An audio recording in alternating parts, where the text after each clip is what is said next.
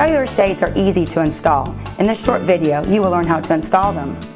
A screwdriver is all that's needed to install your shades, or for an easier installation, you can use a cordless screwdriver or a drill with a 1/4" hex head bit. Before starting, carefully unpack your shades and mounting hardware.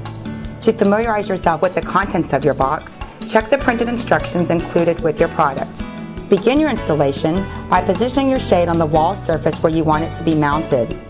Mark the top of the headrail 2.5 inches in from the left and right outside edges of your shade with a pencil. Align the top of your left bracket along the inside of your pencil line and fasten to the wall with the supplied screws. Repeat on the right. Use any additional center support bracket that may be included. The proper number of brackets will be included based on the width of your shade. Install your headrail by hooking the front of the bracket and rotating down to snap into place. Finish by lowering and testing your new shade. To lower your shade, pull the cord toward the center of your shade and slowly raise your hand while holding onto the cord. To raise your shade, pull the lift cord away from your shade at any angle. And that's it. If you still have any questions about the installation of your shades, just give us a call. It's that easy.